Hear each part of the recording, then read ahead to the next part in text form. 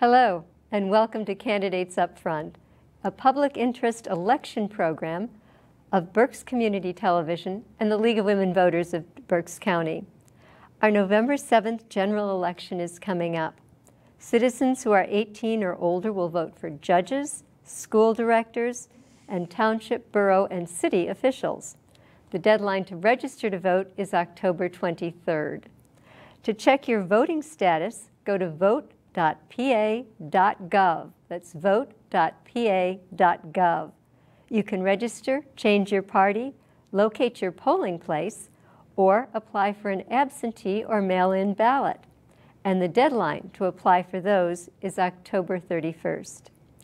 If you are looking for information on statewide, school, or township races or borough officials, please use the League's online voters guide, vote411.org. That's vote411.org. And for information on countywide and Reading candidates, please stay tuned. The League interviewed candidates in contested races, those who wanted to be interviewed, and for each race, the candidates got the same basic questions and had the same amount of time to answer them. For the League, I'm Judith Cranis, and let's begin. Hello, I'm Kay Herring from the League of Women Voters of Berks County, and the featured office today is Reading City Council, District 1. Council members act on legislation, set the budget, and confirm appointments of the city manager and members of boards. They need to have lived in their district 1 year prior to primary election and must retain residency in their district. They serve part-time for a 4-year term. The salary is $5,000. District 1 is Southwest Reading. There are 2 candidates, Democrat Vanessa Campos and Republican Lou Perugini. Each candidate's views are their own and are not those of the League or BCTV. Today our candidate is Lou Perugini. Welcome.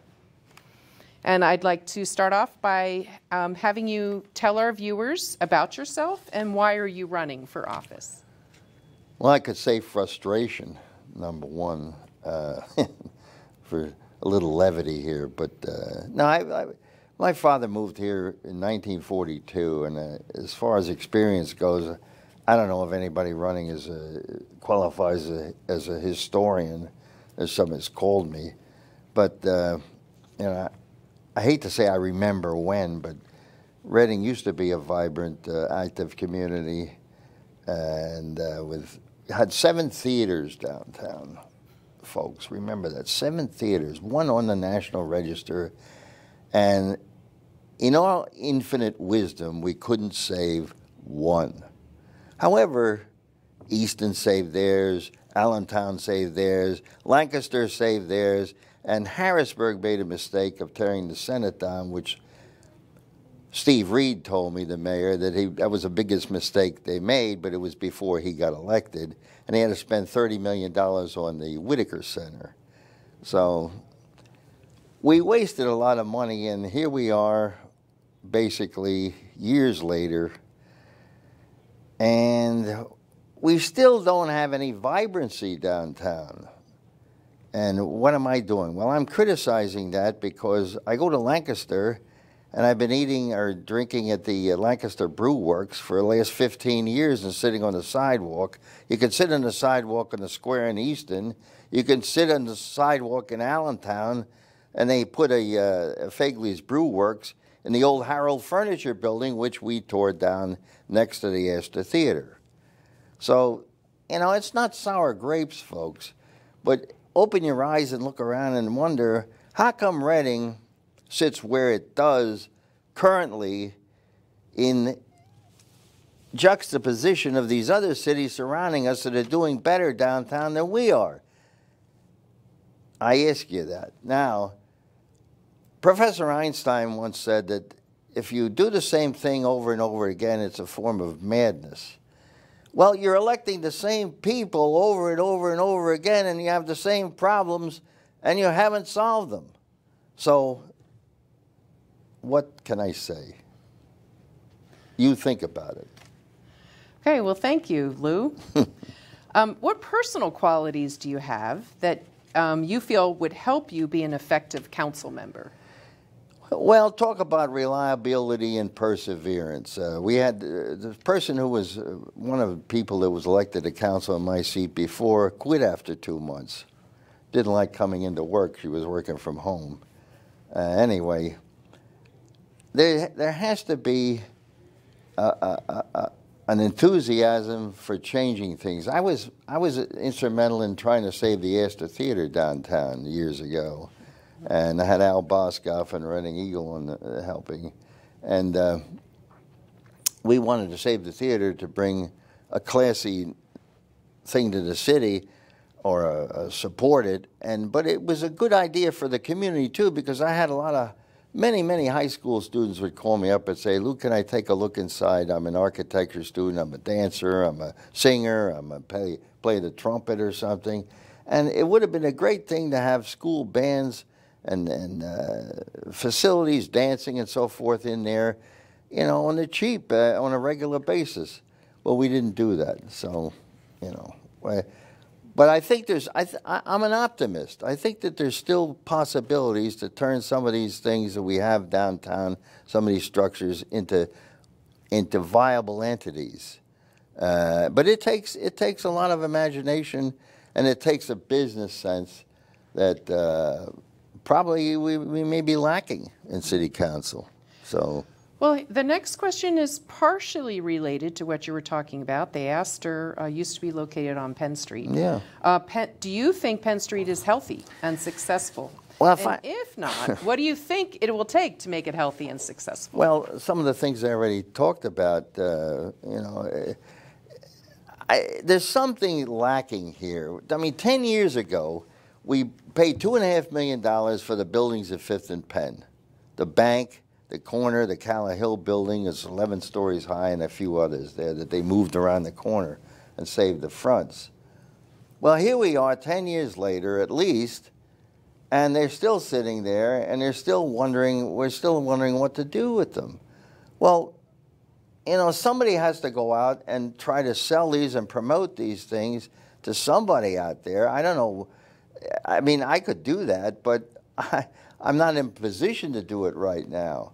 But as a councilman, I could be like a wild card to go out and maybe try to develop some of these things. There's no reason why we can't make better use of what we have. But as of this moment, after 10 years and $2.5 million, we've done nothing. So you can go ahead and elect the same people over and over again, and what are you going to get, another 10 years? I ask that question out there. It's back to Professor Einstein. If you do the same thing over and over again and get no results, what's the point? Okay, thank you. So a little bit of a broader question. What do you see as the biggest issues that will face Reading in the next 4 years? Well, one current thing, besides development and crime, right? Crime, where does all the crime come from? I mean, cities are experiencing increased levels of crime, gang activity, so forth and so on. But yet we're taking how many thousands of people a day in the border down in Texas, right? We don't have control of our own border. So a lot of cities, they name themselves sanctuary cities. Look at New York right now. They name themselves a sanctuary city. They're getting 10,000 people a month. They fill the Roosevelt Hotel. They're filling abandoned schools. The neighborhoods are clamoring. They're against it. They can't afford it. They're asking Biden for help. He's ignoring the mayor. I mean, do you want that here? Folks, I'm telling you, these problems, you can't say that they're not going to be our problems one day. In other words, if it's in somebody else's backyard, fine. Well, that isn't the way it's going to happen. In other words, all those tens of thousands of people in New York, where do you think they're going to go? Well, some are going to come here, aren't they? They're already doing that. I mean, our population has grown in the last few years. We're up to, what, 85, 90,000, something like that. Well, it doesn't take a wizard to figure out that if we keep letting all these people in over the border, which basically are agrarian, and the cartels are making making money, hundreds and thousands of dollars per person. They're charging them to come here, and they're giving them net wristbands yet. Well, what sense does that make? So if Reading is a sanctuary city, first thing I would do is wonder why, and what are the benefits of doing that? Are there any, and what are the downside? Well, the downside seems to be more prevalent than the benefits are. I'm all for charity. Churches, and there's human resource setups here in the county. They just put $6.8 million into human resources. I mean, I'm sure there's some ways that we could accommodate some people, but I don't know about 5,000, 10,000 people. Where are we going to put them? Well, so you should think about that. Let's try to get through some of these questions because other people have had a chance to answer them. But the next one is about traffic problems and parking problems in the city. How would you mitigate those concerns and change the situation? We had a police chief who supposedly resigned this summer, and I always thought he was a little bit on a forgiving side, to put it mildly, because if you go on 9th Street North, the first block, second block, third block, all you see is double parking, right? And then you see nitwits weaving in and out in the city, driving too fast, where the speed limit is only 25 or less, and they're going 35, 40, 50 miles an hour. In other words, if you don't start at the bottom, being tough on nuisance crimes, then they're going to get the better of you. There used to be in front of my building at 8th and Buttonwood speed traps, and the cops would set it up and hide behind my building, and then they'd catch them because there's 3 blocks on North 8th that have no stop signs. So they'd hit the pedal, and they used to catch people doing 70 miles an hour there. But I haven't had a speed trap there in over 5 years. Now, if you don't have a speed trap every now and then and you know, show that you mean business. We mean business. We're going to get tough on these scofflaws and arrogant people and these drivers that are just, you know, crazy. Then we're going to suffer. Well, do you think that that's one of the question? The next question is about what are the most important concerns for the people in your district? Is that one of them? Well, and then how do you get them involved in helping to make the decision-making process? Well, when Daubert was councilman the last time around, and they named him again, I came in second. They named him to fill the vacancy when the lady resigned after 2 months. He had used to have meetings. They used to meet on near me in a villa there, and near the museum. And they used to have town hall meetings. I haven't seen a town hall meeting there in years. And that was about 5 years ago. I still have a flyer. And the topic was street lights on Summit Chase Drive. And here it is, I think it's 5 years later. He's a councilman again. And we have 11 street lights in 3 blocks there. You know how many don't work? 9. 2 work. Well, I'm sure that if that's the case in Summit Chase Drive, there's probably other parts of the 18th Ward and District 1 in south of Penn where there's street lights don't work, or there's trash containers that aren't picked up, nuisance things like that, that they have to call and somebody has to do something about it. Well, in this situation where we have the council people instead of the commission form, the councilman, you can complain to the councilman, but he has to go to somebody in the city because he can't directly affect the solution because they don't have any authority. So you do the best you can, but you know, if it's the old story, if you complain enough to people, you're nice about it. I mean, you know, you get some results, but I haven't seen any results in years. Well, here's another topic. Blighted properties. Some say they should be fixed, redeveloped, or repurposed. Well, how would you address that that's issue? something that I wrote about years ago, where all these blighted, there's I think 900 or 1,200 or something that, and they're using community development block grant funds that they have in the past to tear these buildings down. but it's costing us, I see some of the times it's $40,000 to tear a row house down or something. I don't know why the city can't get a crew of 2 or 3 guys with a dump truck, which we have, and maybe a backhoe, and knock some of these buildings down ourselves and just do it on a regular basis, like fixing the wall on Skyline Drive. I mean, we used to have a stonemason on the payroll, and somebody goes up there and puts a stone back and fixes it up. In other words, on a regular basis, I think you have to have a system of people that you can rely on to fix these things, instead of putting them out in bids all the time and spending far more money than you would if you had your own crew doing it. And you'd employ a few people too. Okay. The other part of that was about what, development or? Well, just what to do about blighted properties. Oh, blighted properties. Well, that's what I do. And then create parking lots. In other words, I put that in the paper before too.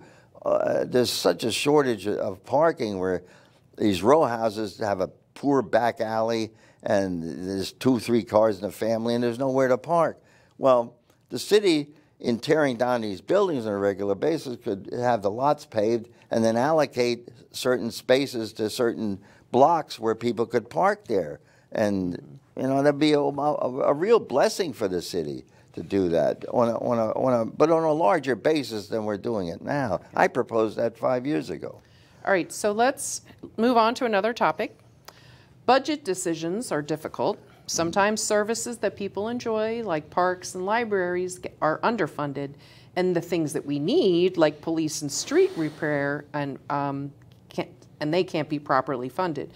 How will you prioritize spending when you vote on the budget? Well, every department has to justify present their own budget and justify their expenditures, and then you go from there. And you eliminate or add on a body here or eliminate a body there, whatever you think might be more efficient. In other words, you have to fine-tune these things to be efficient. I don't like to toot my own horn, but I worked for Dun & Bradstreet for 13 years as a financial analyst, okay? I don't think anybody else has that criteria in their background. And I'm also a Wharton School graduate, a 1972 class of, okay? And it took me 8 years living in Roxborough in Philadelphia to get a degree, okay? Now, if that isn't perseverance, I'd like to know what is.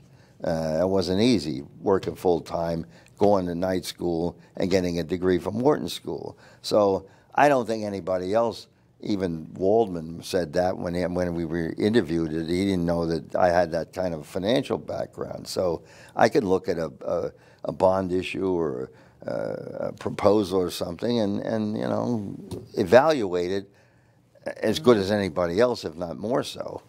Well, what are your ideas to make Reading an attractive place, both for families and then also for businesses? Well, we don't have any lack of families here. There's plenty of families. Well, you have to keep the parks maintained well and the playgrounds, and I think we're probably doing a fair job in that regard. As far as an attractive place to live, well, at one time we corked Penn Street for 2 blocks here with a berm in the middle and flowers in pots, and it was a haven for vagrants, and the merchants complained that there was no parking. So few years, it was under Karen Miller's time, I think, or before, Kosminski maybe. But anyway, they decided to tear them out, so they tore it all out, and now we have parking and so forth, but we don't have many plants or pots or anything. We could do some of that. I noticed that Bethlehem has a lot of pots around and benches, okay? I don't think we have too much in the way of benches and pots, flower pots, big things that nobody can steal. And, you know, there's little things you can do like that, and you don't have to spend a lot of money to justify those things. I mean, to beautify Penn Street, make it look more attractive. It doesn't look that attractive now. So we have a couple of minutes left.